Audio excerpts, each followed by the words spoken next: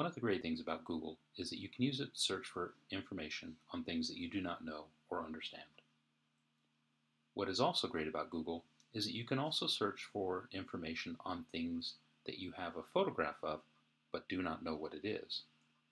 For example, let's say you have this photograph. I have no idea what it is, but I want to learn. If I go to Google and I click on Images, I can perform an image search on this image by simply dragging it to the search bar.